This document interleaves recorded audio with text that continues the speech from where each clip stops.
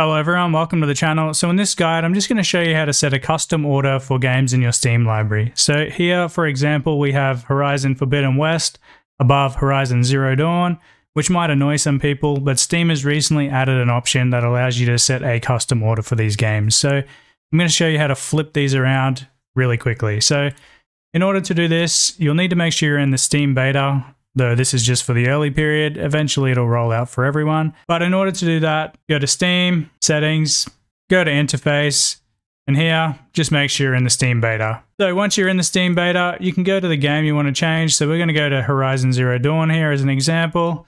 Right click on it, go to Properties.